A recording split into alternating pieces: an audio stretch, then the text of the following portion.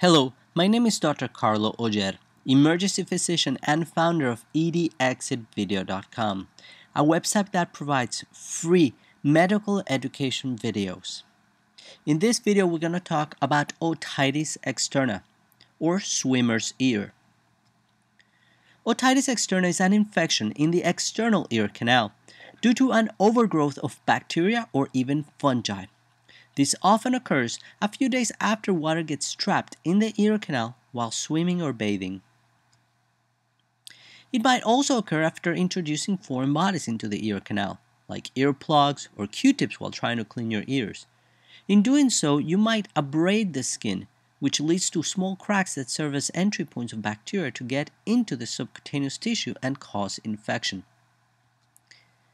There may be redness in the outer ear and external ear canal, pain, drainage, or swelling of the ear canal, and temporary loss of hearing. Home care. Do not try to clean the ear canal with anything smaller than your thumb. This can push pus and bacteria deeper into the ear canal. You must use the prescription drops to reduce pain, swelling, and kill the bacteria causing the infection. If an ear wick was placed in the canal of the ear, apply the drops to the surface of the wick. It will absorb the medication and draw it into the ear, even if it is swollen shut. Do not allow water to get into the ear while bathing or showering. Do not swim while you have this infection. A cotton ball can be placed loosely in the outer ear to absorb any drainage. You may use Tylenol or acetaminophen or NSAIDs like ibuprofen and naproxen to control pain, unless another medication was prescribed by your physician to control pain. You can usually prevent this problem by using an ear drop solution that dries out the water from the ear canal if you feel like there is water trapped.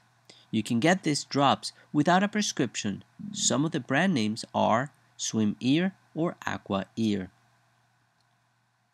An ear wick is sometimes placed by the medical professional when the ear canal is so swollen that the medicine might not make it all the way in.